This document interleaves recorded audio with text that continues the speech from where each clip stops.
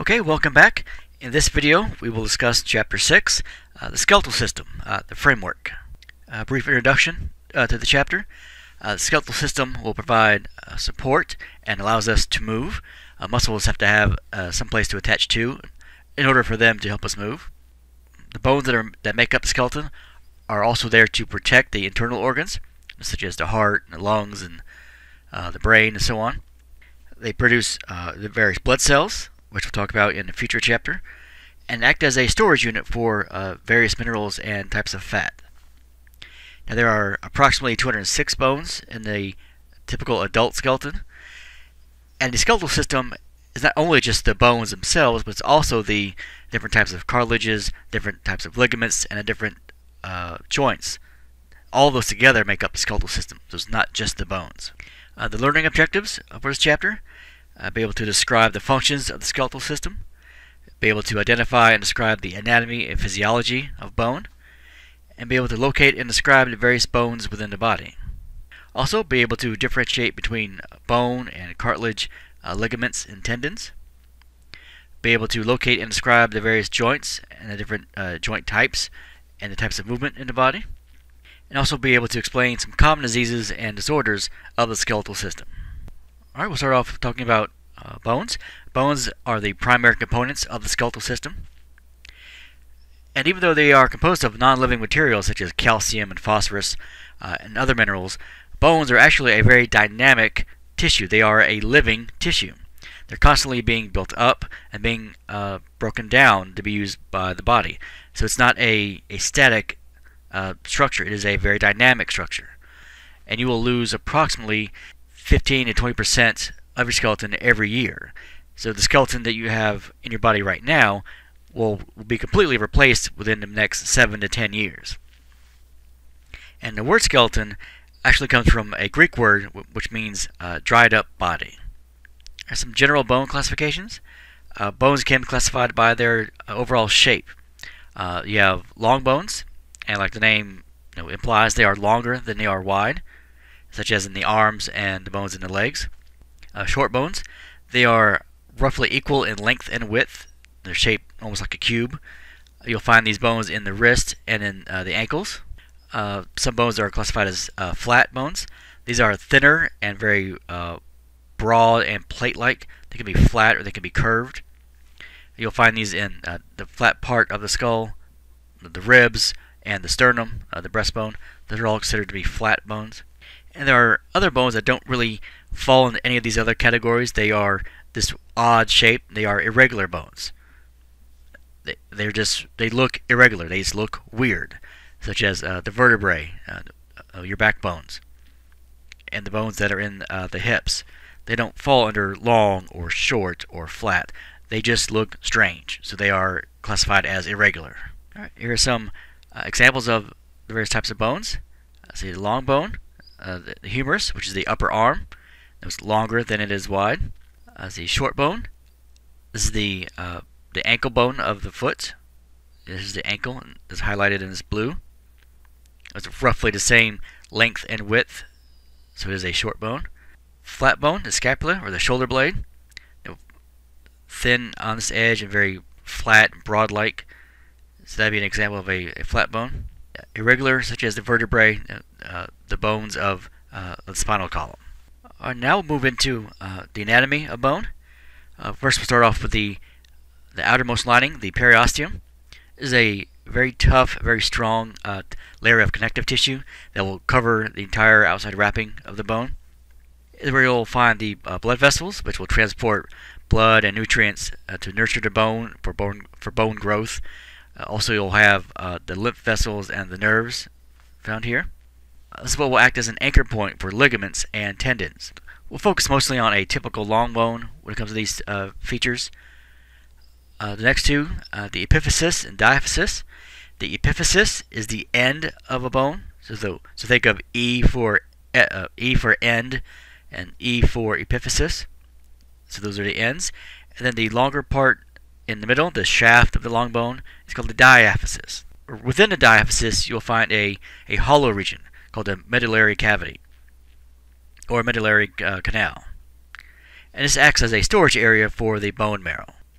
Now the bone marrow, there are two different types, red and yellow. The red marrow will make blood cells, and the yellow marrow is very high in fat content, and in an emergency situation, this fat found here can be converted into red marrow. So here's a typical long bone here. This would be the humerus, or the upper arm bone here. So the ends here and here are the epiphysis, or epiphyses to be plural. E for epiphysis, E for end. So both ends here. Then the shaft of that long bone, the diaphysis here. So we're going to zoom in on this section here. Of course, the periosteum is pulled back here, like you're turning a page within a book. That's the connective tissue that wraps around the entire bone. That's where you find blood vessels and lymphatic vessels and nerves and so on. And this inner hollow chamber that runs the length of the long bone from here to here. That'd be the medullary cavity. And then inside that cavity you'll find the bone marrow. Now a bone will have two different types of tissue depending on what its function is and where it's found. The first one will be compact bone, very tense, very hard tissue that's found in the shaft of the long bones and the outer layer of some other bones. So this is very, very tightly compacted material that allows for a great deal of strength. So think of the tiles, say on a kitchen floor, for example. They're lined up, end to end to end. There's no spaces in between them. So this allows for an incredible amount of strength, which is what you want for long bones. And these are found within the shaft of the long bone. Now, this material is formed in cylindrical units called Haversian systems, or osteons. The prefix osteo is always a reference to bones. Osteons are a bone building center. Now each of these units, these osteons or Haversian systems, either term is correct. It just depends on what term you are choosing to use. But for this chapter we will reference them as osteons.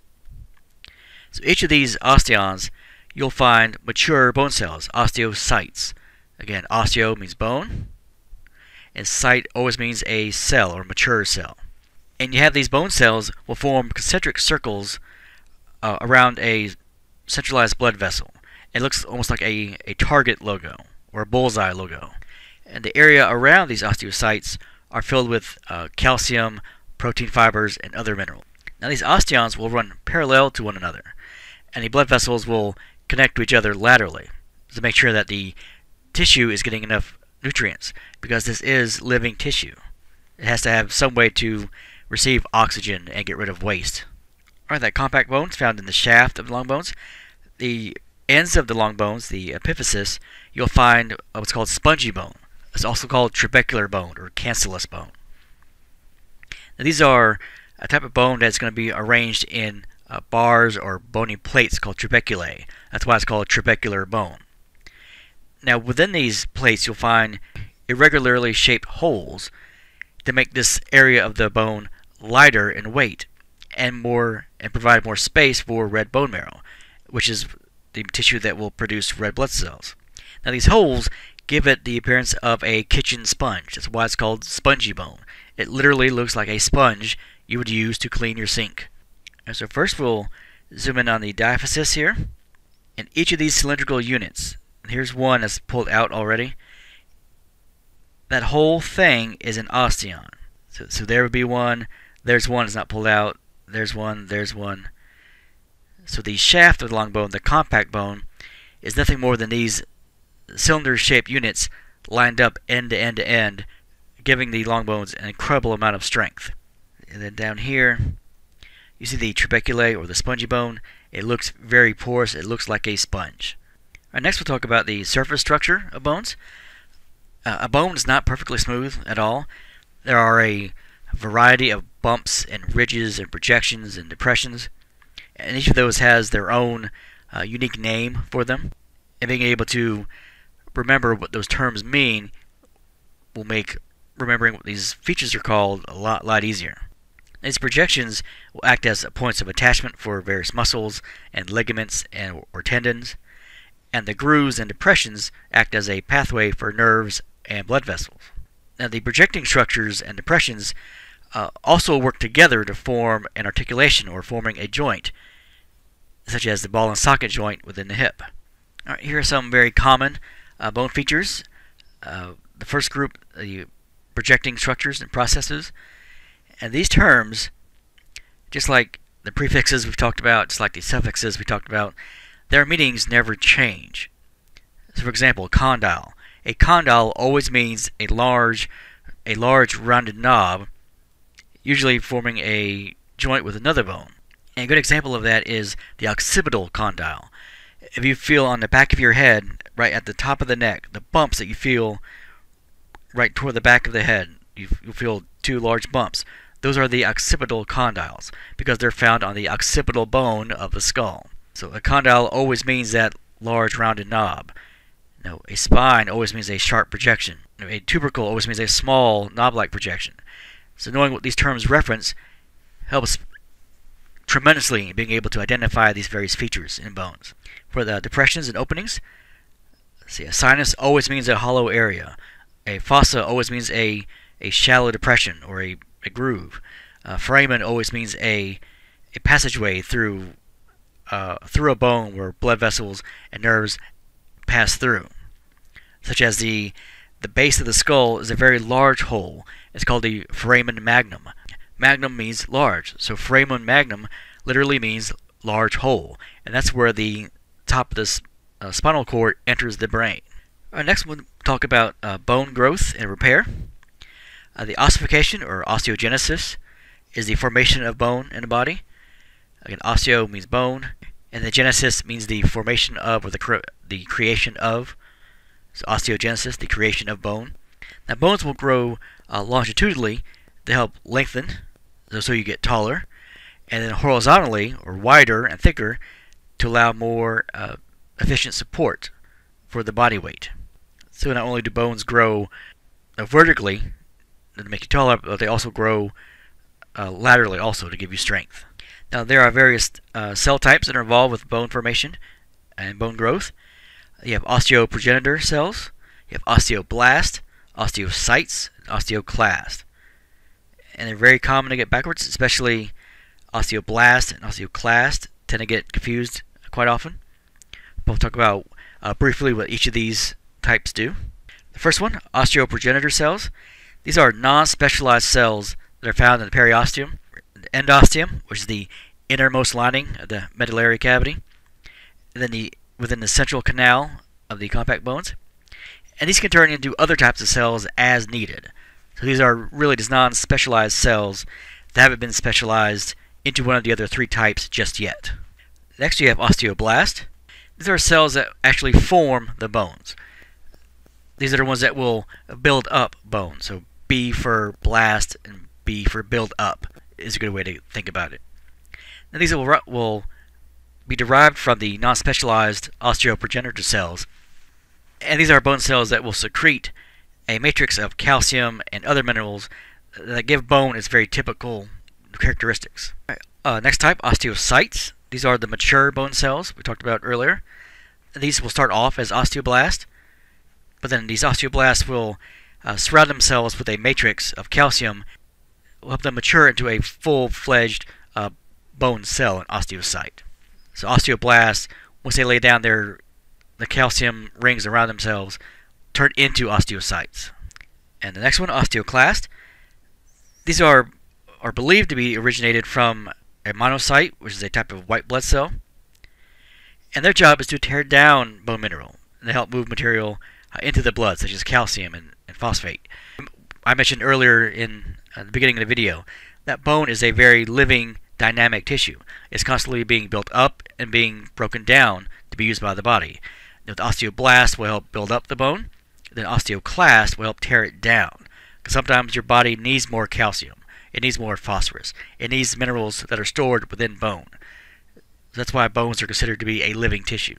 All right, now we'll talk about actual bone growth. Bone growth and development. The growth and development of bone will actually begin within the womb through a process called intramembranous and endochondral ossification. Now, intramembranous ossification happens when you have bone developing between two sheets of connective tissue that are connected. This is how the bones of the skull form. That's why with a newborn you have that soft spot, that fontanelle on top of the head, because that layer or that space has not been covered with bone quite yet. Now the cells from this connective tissue will turn into osteoblast and will lay down their matrix of calcium and phosphorus, basically building up the bone, filling in the gaps between the two sheets of connective tissue. And this will create compact bone over a surface of spongy bone. Now once that matrix surrounds the osteoblast, that's when they turn into mature cells, osteocytes. This is how bones like the bones of the skull form. Now the majority of the bones form through a process called endochondral ossification. This is where you have shaped cartilage that is being replaced by bone. What you have is periosteum will cover the limbs as the fetus develops, which all start off as hyaline cartilage. And then that hyaline cartilage will begin to be replaced by bone as that cartilage gets broken down. And the osteoblast will come into the region and create spongy bone in an area that is called the primary ossification center. This is how bones will get longer in length. In addition to that, you have other osteoblasts that will begin to form the compact bone under the periosteum, in the shaft of that soon-to-be long bone. You also have osteoclasts breaking down spongy bone of the diaphysis to create the medullary cavity. After a baby is born, the method on how that baby gets taller is due to the location in these bones called the epiphyseal plate, or the growth plate. The epiphysis on long bones will continue to grow. That's how you get a baby getting taller. The legs get longer and the arms get longer. And what's happening is there's a thin band of cartilage that's formed between the primary and secondary ossification centers. And that cartilage gets replaced slowly by bone. As it happens, the bone gets longer. This epiphyseal plate will exist as long as a bone is needed to get wider and get longer. This is a temporary type of tissue, though. The epiphyseal plate will basically turn completely into bone by the time we're all in our early 20s. For women, it's about 19 to 20. For males, it's about 21, approximately. So this is something that is not there forever. And how often we grow and how quickly we grow is all controlled by various hormones, which we'll talk about in a future video. Alright, here we have a summary of the endochondral ossification. We can assume this would be the upper arm bone of, say, a fetus. This light blue is because it's a type of cartilage. What you have is bone growth will start here in the middle of what will be the baby's upper arm. From here, bone will be replaced on top of the cartilage, replacing that cartilage. From here, this part grows upward, and from here, this part grows downward. So as that's happening, you get a carving out, forming the inner hollow chamber, that medullary cavity. So again, this is growing this way, that's growing this way. That's how the bone is getting longer. So when you are completed, you have a thin band, you have the amount of cartilage that's between the end of the long bone and the shaft of the long bone getting progressively smaller and smaller and smaller. So this is the area of actual bone growth right here and right here. But it eventually gets less and less and less, and then it's fully replaced or fully ossified by bone around the early 20s. And at that point, you cannot grow any taller no matter what you do. Once you have that band of active growth gone, you can't do anything to replace it. Alright, next we'll talk about pathology of connection and osteoporosis. Now, as we age, the breakdown of bone formation will be greater than the formation of new bone cells, causing the bone mass to get gradually less and less and less. Remember we talked about how there's a constant building up of bone and a constant tearing down of bone. Well, as we get older, more gets torn down compared to the amount that gets built up. So bones will get progressively less and less dense. So because of this, bones will become much weaker and much lighter.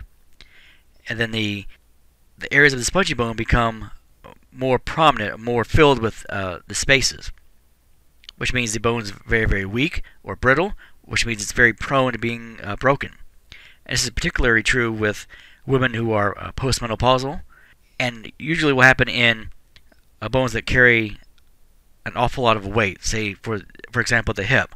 It's very common for a woman who's postmenopausal to break a hip with little to no effort. It's because it's under so much pressure all the time from standing up, and as that hip bone gets weaker and weaker, it's more prone to disc break. Now, this loss of bone mass can be slowed down by some various activities, such as changes in your diet, adding more calcium, adding more vitamin D, adding more fluoride. Other ways to slow down the loss of bone density, stopping smoking or decreasing the amount of caffeine that you consume, and also doing weight-bearing and impact forms of exercise. When you're doing exercises that are weight-bearing, not only are you building up muscle and muscle strength, you're also building up bone and bone strength as well. Here's a good illustration of a regular healthy bone here on the left. You can see how it looks like a typical kitchen sponge, like a typical kitchen sponge with the spongy bone. But as we get older and more bone tissue gets torn down as opposed to being built up, you have these large spaces form all throughout the long bones, which makes it very brittle, very weak. So when you have more spaces like this, the bone becomes much lighter, much weaker, and much more prone to being broken because there's no support structure there to help bear the weight that it's under.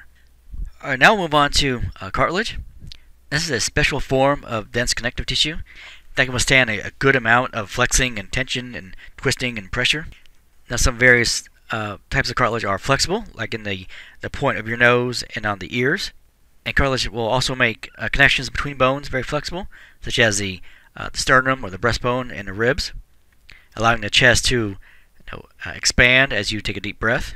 You have some types of cartilage that will act as a cushion in between bones, such as the articular cartilage found on the ends of long bones, and will act as a shock absorber. This will prevent bones from grinding against each other when you move. You also find these in between the vertebrae of the backbone.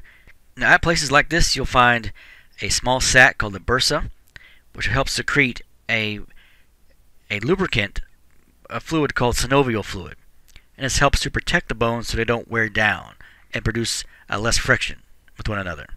If these joints didn't have this type of synovial fluid, the bones would rub against each other a lot more often. It would break down much quicker, much faster, which would lead to arthritis or osteoarthritis.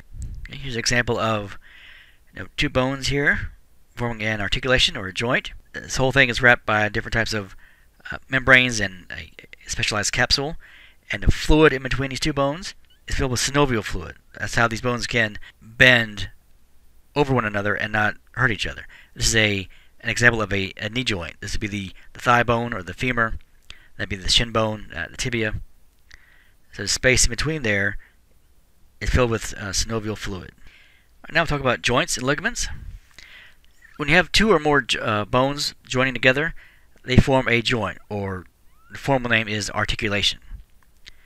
Now, articulating joints are held together, but they are still movable, and this is done by connective tissue called a ligament. Now, ligaments are going to be very tough, very strong, whitish bands of connective tissue that connect bone to bone. And these can withstand pretty heavy stress. Now, tendons are cord-like pieces of connective tissue that attach muscle to bone. So those two are often confused with one another, but ligaments go bone to bone, tendons go muscle to bone. A good example of a tendon that most people would be aware of is the Achilles tendon. It's on the back of your lower leg. It attaches the calf muscle, the gastrocnemius, to the back of your heel, the calcaneus. So that's attaching a muscle to a bone as a tendon. Alright, next we'll talk about different types of synovial joints. Synovial joints are the most common of the joints we have in our body, and also the most complex of the types of joints we have. The first kind is a pivot joint. You have a turnstile movement in the neck and also in the forearm, and only they can rotate. So you have a ball and socket joint, such as in the hip and in the shoulder. You have the most range of motion for this type of joint, because you also have rotation. You have a hinge joint, where you have an opening and closing of movements such as in the elbows and in the knees, like the hinge on a door frame. It can only go in that one plane of motion. It can't go in anything else. It just opens and closes. You also have a gliding joint, which you will find in the wrist and in the ankles. This will provide for a sliding back and forth movement, also called a plane joint. A saddle joint, it's shaped like a saddle that you would put on a horse. That's found within the thumb, and it can rock up and down and also side to side. An ellipsoidal or a condyloid or condylar joint provide two axes of motion. It's like combining the joint between the wrist and the forearm, also with the hinge of the knuckles of your fingers. Right here are those various locations. The ball and socket that most people are familiar with, the ball and socket. You have a ball-shaped part of one bone fitting into the socket or the cup section of another bone. That is your shoulder. Saddle, found in the thumb, because it's actually shaped like a saddle right there. Gliding or plane, going in those directions and those directions. The bones are literally gliding by one another. Ellipsoidal or condylar, such as in the wrist. Hinge, like the hinge of a door frame in the elbow.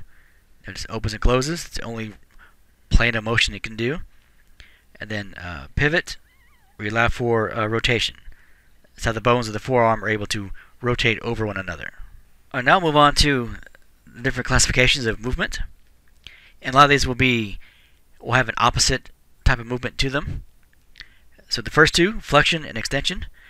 Flexion is when you're bending a joint and decreasing the angle between the bones that are involved. So if you are to flex your bicep muscle, flexing your arm, the angle between the bone of your upper arm and your bones of your lower arm are getting less and less. They are becoming decreased because they're getting closer together. So that's when you're flexing something. The opposite of that would be extension. If you were to straighten out that arm, where it's completely flat out, you are increasing the angle between the bones of the lower arm and the bones of the upper arm. So flexing is when you're flexing your muscles. Extension is when you are extending or laying out flat the arm. The next two involve the feet, plantar flexion and dorsiflexion. The word plantar is reference to the bottom of the foot. So plantar flexion is when you are pointing your toes downward. So you are like standing on your toes, so like a ballerina would be, because you are flexing the bottom part of your foot. Opposite of that would be dorsiflexion, when you're bending the top of your foot toward your shin. This is when you're standing on your heels.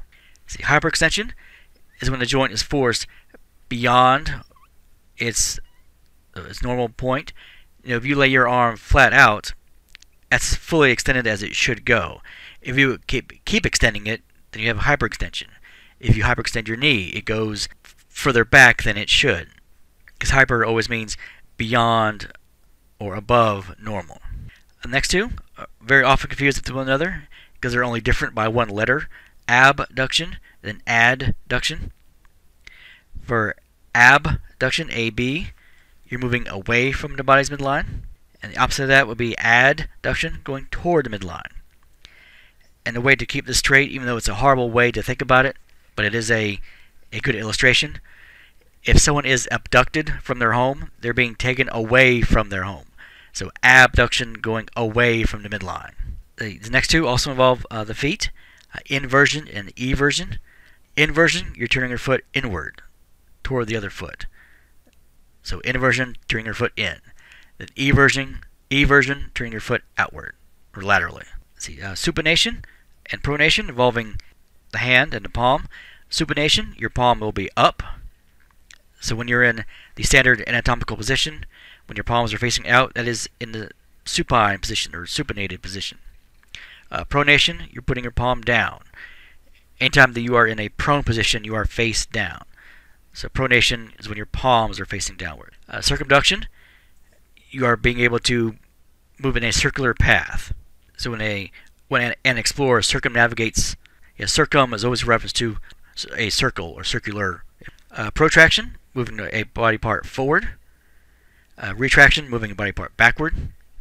So pro means forward, re means back. And then rotation, when a bone will spin on its axis. Here's a summary of all these terms. So over here with the leg, when the leg is being bent, the bones, or the angle of the bones between the lower leg and the upper leg are getting decreased. So that's flexion. When you extend the leg, the angles between here and here, say 180 degrees, the number of degrees is getting higher, so that's extension. See, inversion, eversion. Inversion, turning your foot inward toward the midline or medially. Eversion, turning your foot outward or eversion. Rotation, just spinning around your head, rotating. Circumduction, being able to move in a circle. In this image, the top of the foot is turning toward the shin, that'd be dorsiflexion.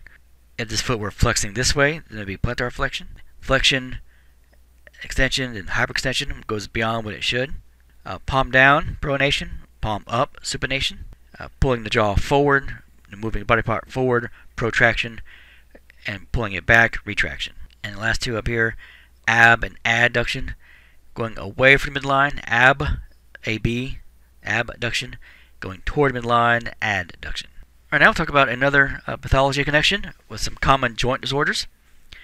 And the first one, types of arthritis. Now you have osteoarthritis, which is where a joint really just wears out. At a certain age and a certain wear and tear on the joint, it's just going to get worn down. And some common risk factors: trauma, aging, obesity, sports injuries, repetitive motion. All that can grind down any kind of joint. Rheumatoid arthritis. This is an autoimmune condition where the connective tissue and joints are basically being attacked by your own body's immune system. Right, another type of arthritis is septic arthritis. This is where you get an infection within a joint, then you become septic. Next type, gout. This is the body's decreased ability to control the amount of uric acid that's produced or its elimination from the body. So whenever you get high levels of uric acid in the blood, they start to crystallize and are deposited within connective tissue. That's when you get gout. Right, you can also have inflammation of various structures near a joint, such as bursitis, inflammation of one or more of those little pads that produce the synovial fluid, the bursa. So anytime you see itis, there's always a reference to inflammation of. So bursitis, inflammation of the bursa. Tendinitis, inflammation of a tendon. Now these can be caused by congenital defects, skeletal misalignments, repetitive motion, inflammatory diseases, sports activity, gout. Some common treatments for these: rest, analgesics or pain relievers, application of cold and moist heat, corticosteroid injections. Another common one, a torn rotator cuff.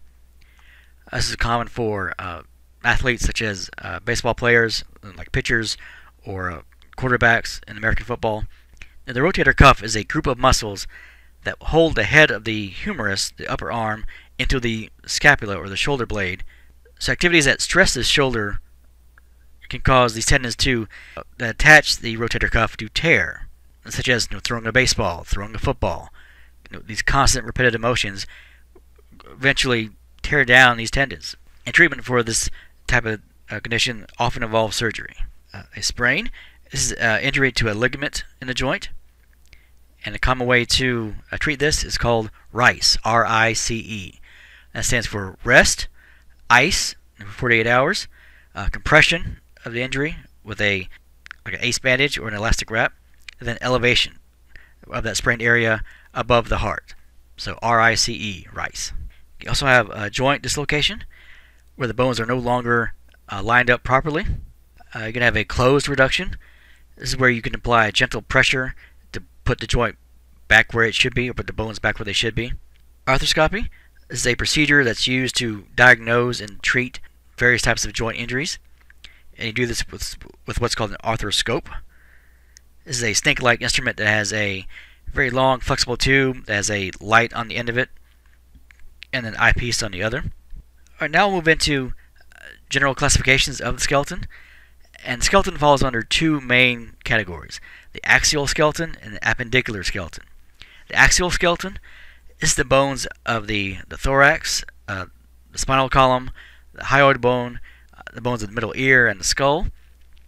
It's basically your chest, your ribs, skull, vertebral column, And this will protect about 80 bones. Everything else that's included with the arms and the legs. Your arms and the legs are considered, or are called appendages. So they're classified under the appendicular skeleton. So the arms, legs, shoulder girdles, hips. These total about 126 of the bones. And then half of the bones in your body are found just within your hands and your feet. There's a standard image of a common skeleton. So where the axial skeleton would be the skull, the bones of the middle ear, the ossicles there, the hyoid bone, which is just under the chin here, the sternum, the rib cage, and then the vertebral column. Everything else will be the appendicular. So the arms, the shoulder girdles, the hips, and the legs. All those will be considered the appendicular skeleton. Right, now move on to the human skull. Of course, will protect and house the brain. It has multiple openings for different sensory functions, such as the eyes and the ears and the nose. Also has the mouth, a common passageway for both the respiratory system and the digestive system.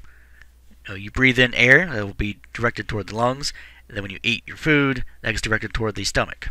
And you also will have some fibrous cartilage that's found in the skull that allows for some flexibility with bones around the brain. Not much, but some. Here's the basic bones of the skull. The ones that are the one that's in front is the frontal bone. The flat bones on the side of the head, on either side, the parietals. Temporal, by your temples. Occipital is the bone in the back of the head. This is a close-up on the jaw. Your lower jaw, the mandible. The upper part of your mouth, maxilla.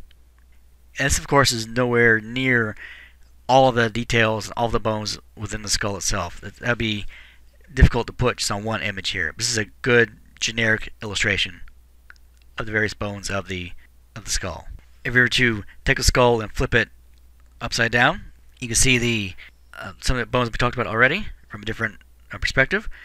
Here's the foramen magnum I mentioned earlier. It's this opening. Remember, foramen means passageway through a bone, and magnum means large. This is where the spinal cord enters the brain, through this opening here. Again, another image from another perspective. Frontal bone, parietal, which would be on either side, there and there, just behind this image.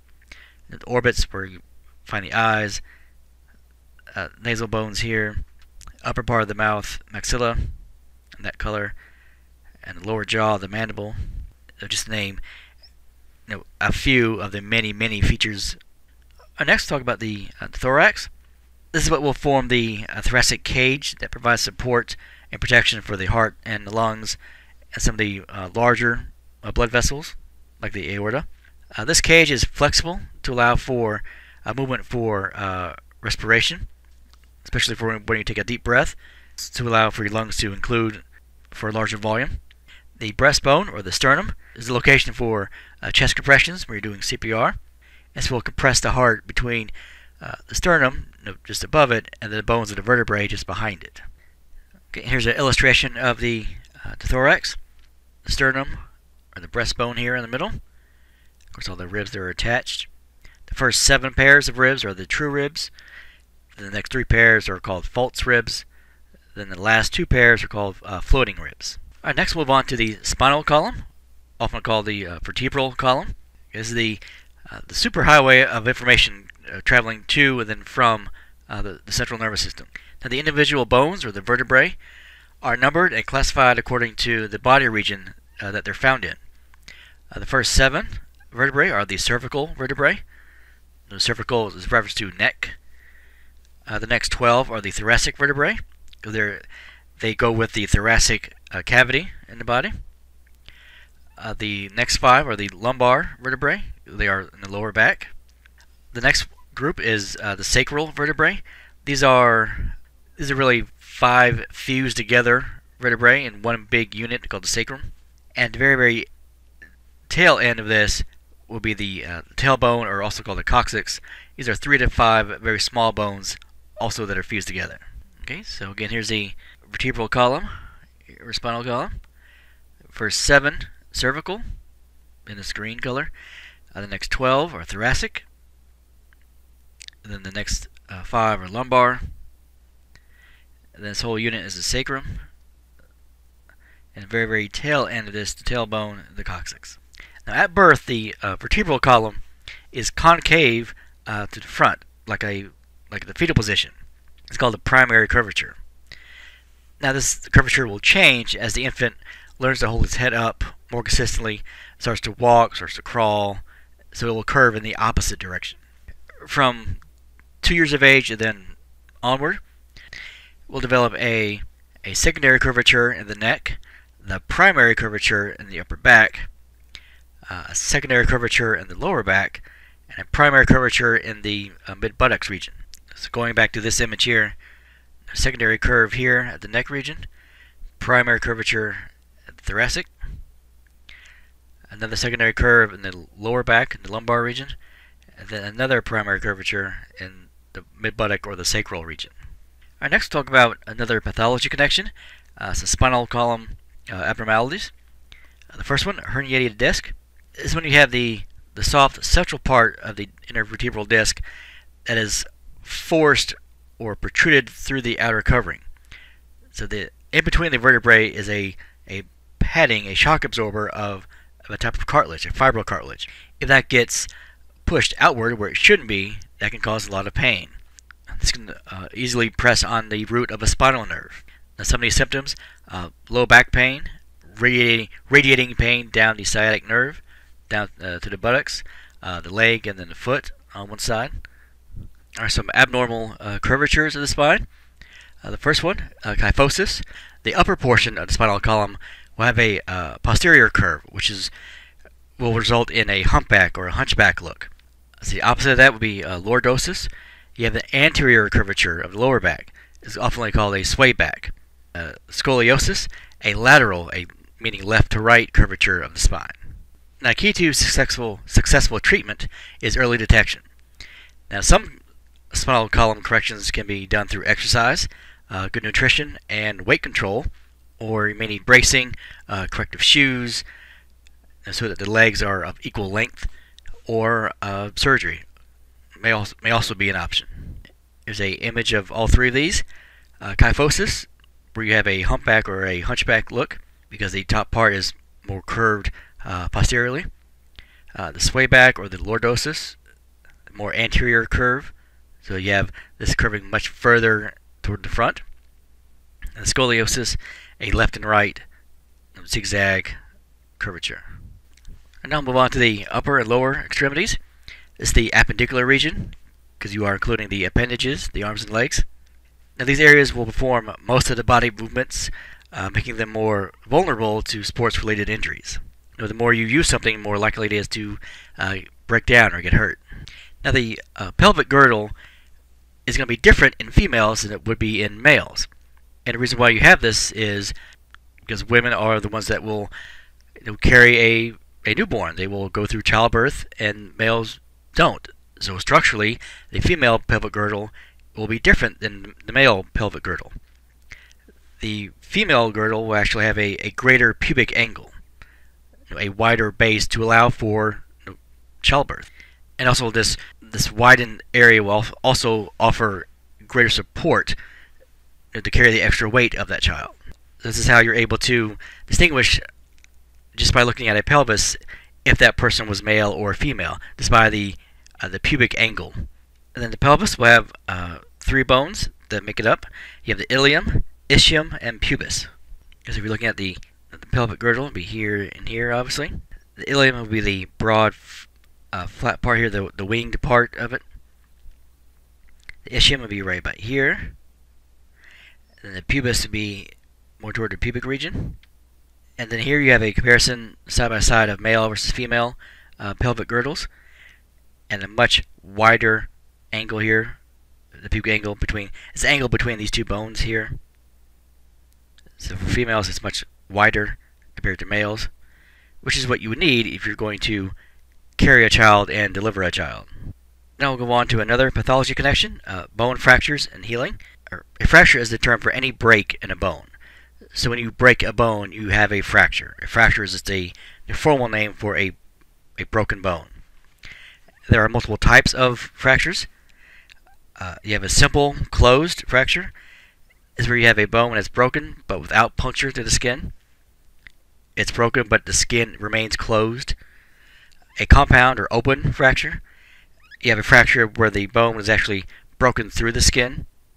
So the skin has been ripped open. You actually see the bone protruding through. Hairline fractures. Very fine fractures that does not completely break or displace the bone. And if you look at this on an x-ray, it looks like a hair has been placed on the image of the bone. That's why it's called a hairline fracture. Some other types, you have green stick fractures. These are an incomplete break, more common in children. Then comminuted fractures, where the bone has been fragmented or splintered in many pieces. Now, compound or open fractures can be incredibly difficult to deal with because then you have deep tissue potentially is exposed to bacteria once the bone has already been set back in place. So the chance for infection will be a lot higher whenever you have a compound or an open fracture, because you're having the internal environment being exposed to the external environment. And whenever you have that, it's always going to increase the risk for any kind of infection. Now, bones can take several weeks to heal. Of course, it depends on what bone is broken and what type of fracture you have. It can only heal normally if the ends of the bones are touching each other.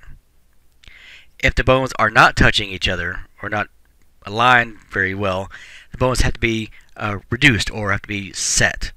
And whenever you have a fracture in a longer bone, like in the leg, for example, traction has to be used in order to set the bones and align the bones correctly. All right, now we'll talk about bone healing in our pathology connection. In the first few hours after an injury, you have a blood clot that forms around the broken bone. It's called the hematoma. You also will have inflammation start to set in. For the next 3 to 4 weeks after this, you have a soft callus that forms that will replace that hematoma and bridging the gap between the broken ends of the bone.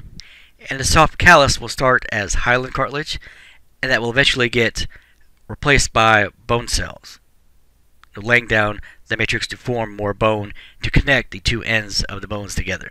So at that point, you have capillaries invade that site. In order to bring blood to that injured site, you have to have blood vessels. So once these capillaries start to form, that's when you're able to vascularize that area, and that will help increase the healing process. And after this, from about week 4 to about week 12, after the initial injury, the callus will become bony. They have a bony callus forming, eliminating that soft callus. And what will usually happen is this bony callus will have excess bone. So you have to have a remodeling done. So you basically have to trim down to the bone what you need and get rid of the excess material that you don't need. And that process is called remodeling. And that's necessary after that bony callus forms so it can match both ends of the broken bone together correctly. Here are some images of the common types of fractures.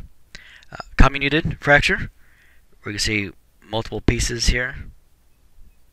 A simple transverse fracture of the tibia is the main shin bone. You see the break here and also here very clearly. And it's a simple fracture because it's not breaking through the skin. This is a closed fracture. Opposite of that would be an open fracture or a compound fracture. Of course, that should not look like that at all. That should be underneath the skin. So it's a compound fracture of the wrist. We have the bone of the forearm protruding through the skin. So something like this is at a much higher risk for infection because it is exposed to the external world. A displaced fracture of the distal radius. Radius is the bone in the lower forearm that goes to the thumb. If displaced, it means it's not placed correctly. You see how it doesn't look right there. All right, now move on to maintaining good bone health. Now, we all lose some amount of bone mass as we get older. That is a natural process of aging. It can be slowed down based on a healthy lifestyle. Having good amounts of calcium within your diet, exercise, especially weight-bearing exercise. So staying active, good healthy diet, all increase the density of your bones and then how long your bones will stay healthy.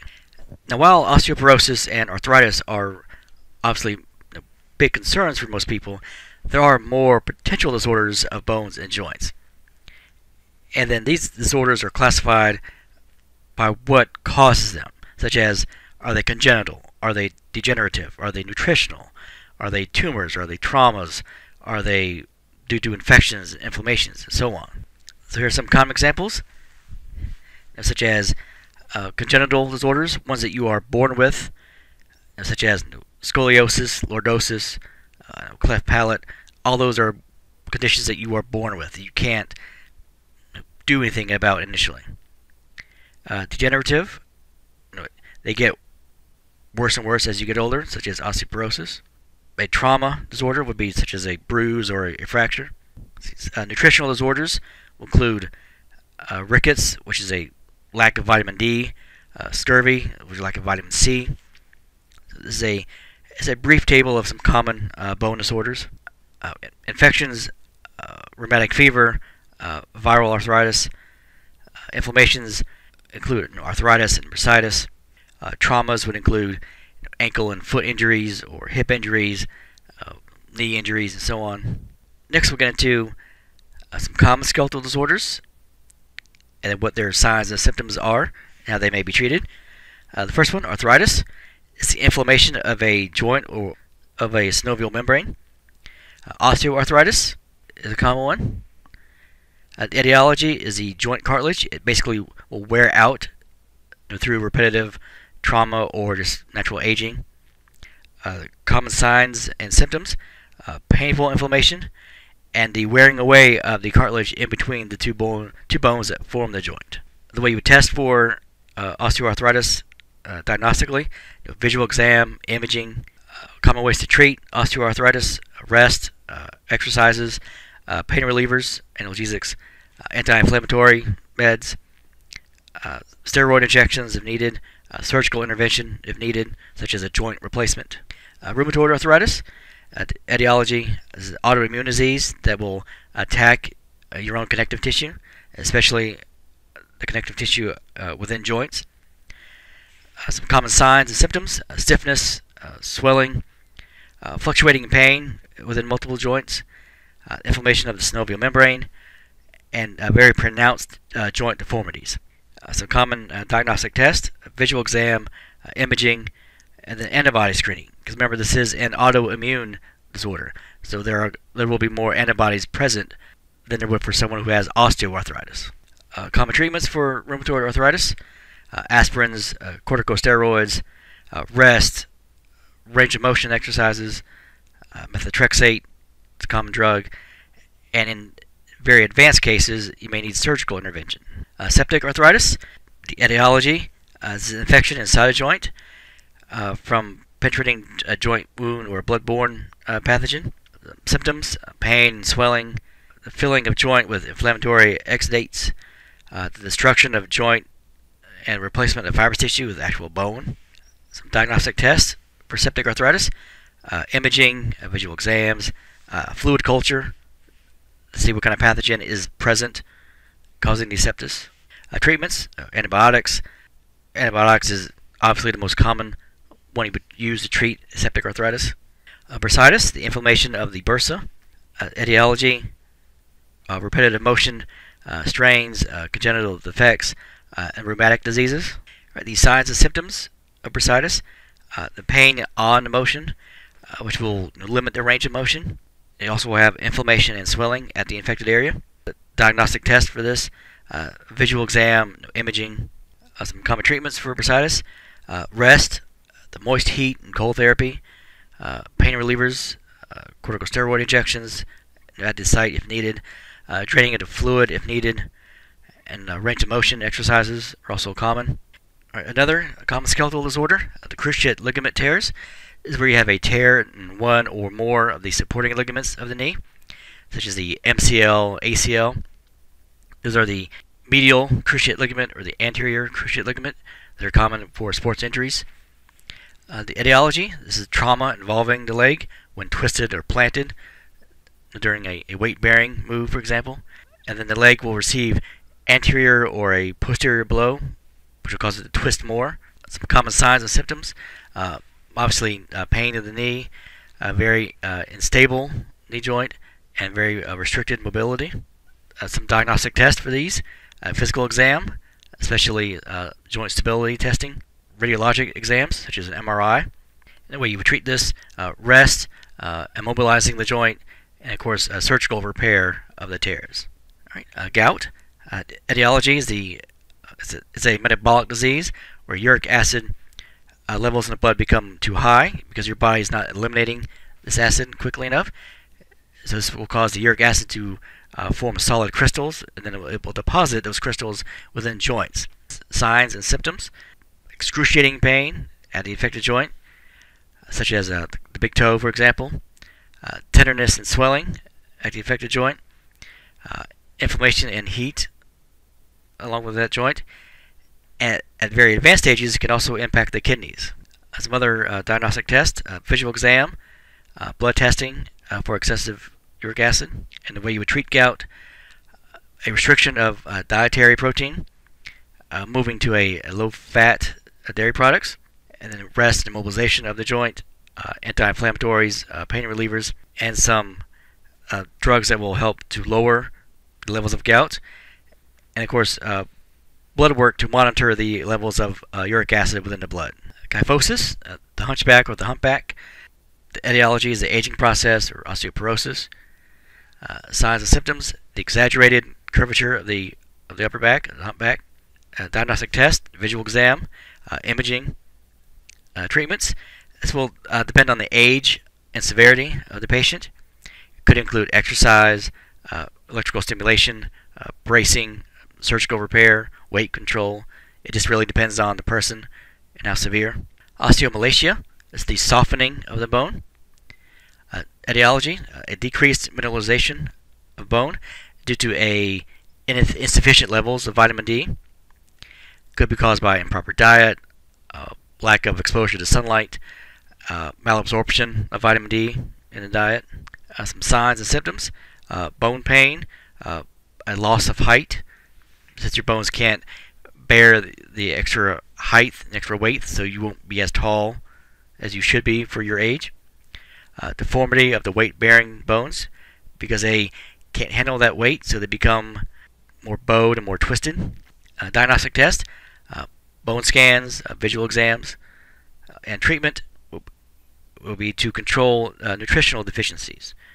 More vitamin D, more exposure to vitamin D, and so on. Osteomyelitis. The etiology is the infection in the bone, often caused by a wound within the skin, such as the bacterium Staphylococcus aureus. Signs and symptoms: sudden pain, heat, swelling, tenderness at the infected area, a high fever plus chills. Sometimes you'll get nausea or malaise. Some diagnostic tests: visual exam, the culture for the pathogen, Staph aureus, and treatment, of course, antibiotics, because it is a bacterial condition, and if needed, surgical debridement. Osteoporosis. Etiology: decreased bone mass that can be caused by aging, decreased mobility, estrogen deficient, such as in postmenopausal women. Signs and symptoms: decreasing bone density, pain, fractures, especially easy fractures that shouldn't happen when they do, a loss of height, and kyphosis. Diagnostic testing: imaging, and bone density testing. Treatments: probably the best treatment is early prevention, including adequate levels of calcium in the diet, not smoking, limiting calcium or limiting caffeine consumption, exercising more, supplemental calcium, vitamin D, and necessary medications that will increase bone mass. Plantar fasciitis, or runner's heel, as it's often called. Etiology is the repetitive impact trauma on the heel. This will result in inflammation of the connective tissue on the bottom surface or the plantar surface of the foot. There are some predisposing factors to this, including if you have a high arch in your foot, or if you have flat feet, or shoes that have poor support in them, if you have increased body weight, or if you have a sudden increase in activity. Signs: intermittent pain on the bottom of the foot. Diagnostic testing: radiology exam. Treatments: application of ice, rest, pain relievers, padding the heel in your shoes, and if needed, surgical intervention. Rickets, etiology is the lack of vitamin D when you're a child, which will result in the impaired calcium absorption and bone calcification as you get older. The signs are going to be very weak, very deformed bones. It's very common to get a bowing in the legs because the bones aren't strong enough to hold or to bear the weight of that person. So instead of being a nice vertical shape to them, they are bowed because they just can't handle the stress. Some diagnostic tests, visual exam, radiological exams, treatments, dietary corrections to increase the vitamin D levels, receiving supplemental vitamin D, and then more exposure to sunlight, which will increase vitamin D production naturally. Scoliosis, sideways left and right curvature of the spine.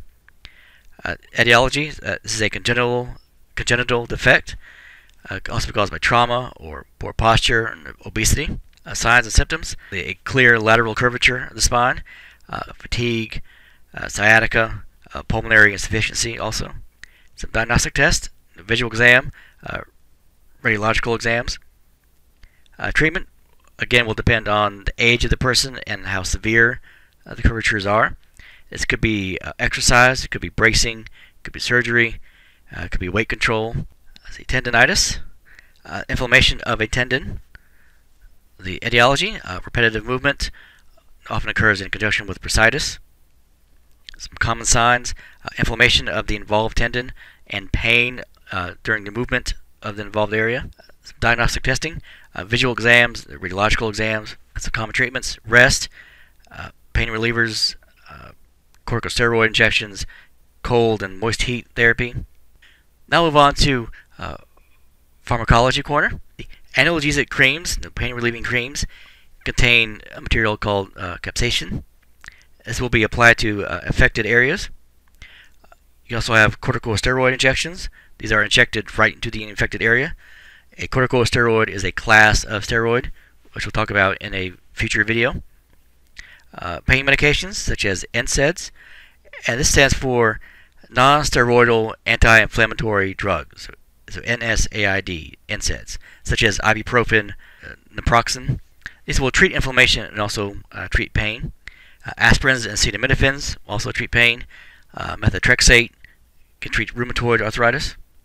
And there are new classes of immunosuppressants, such as Remicade, Humira, and Enbrel. There are calcium supplements, such as calcium-based antacids, that will help increase bone density. And a powerful medication called alendronate that will also increase bone density. Vitamin D, this will improve your body's natural ability to absorb calcium. Estrogen replacement therapy, especially for postmenopausal women, does seem to improve bone density in women, but of course that will vary greatly on each individual woman's situation. Alright, that brings us to the end of this chapter on the skeletal system, and we will continue on with our next video on the muscular system.